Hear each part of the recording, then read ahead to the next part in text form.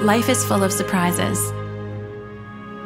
What I remember is getting really sick really fast. A nightmare. And then the strangest thing. I woke up and the world was silent. Not just quiet, silent. Meningitis had left me completely deaf. The damage was permanent. I wanted to be strong, for my mom and grandma especially, but I was scared. Then Dr. Shoman at St. Paul's Hospital said there was a chance, if we worked fast, for a cochlear implant, a way to hear again. Some would just call it practicing good medicine. My family would use other words. Can you hear me now? Miracles do happen.